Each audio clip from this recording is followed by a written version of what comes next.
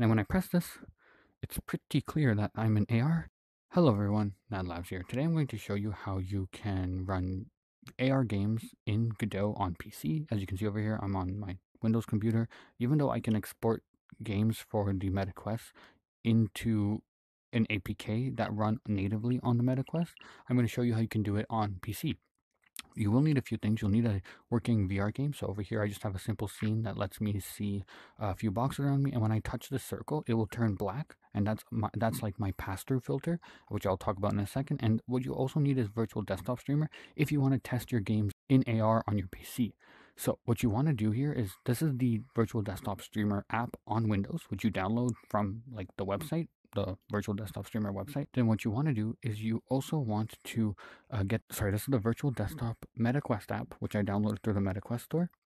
Then you link it through a like username account, and then once you're inside of the app on the MetaQuest, you're going to click this button. It takes you to settings for the virtual desktop streamer, and what you want to do here is you want to go to streaming and enable VR pass-through of environment. That's all you want to do.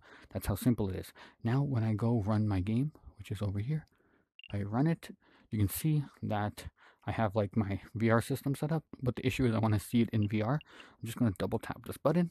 It takes me into my game, and then when I press this, it's pretty clear that I'm in AR, and I have a box here. Of course, the opacity is a little weird because you're using a makeshift solution, but the idea is I can see some text around me, and it feels real. I can walk through it. I can walk through it.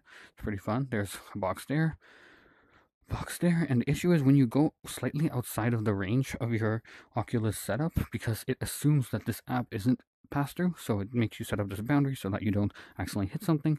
But the idea is like when you go out of it, it kind of disappears, which is kind of sad. But I can see things around me, and like there's a box here. I can look around it, look left, right, up, down, and that's about it to running Godot apps on your PC in augmented reality. And I mentioned a bit earlier that there's this black filter.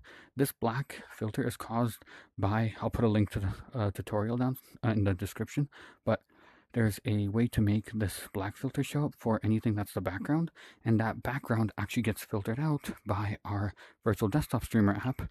I go over here, this black filter, this black color gets filtered out, and you can just adjust the settings to whatever you want.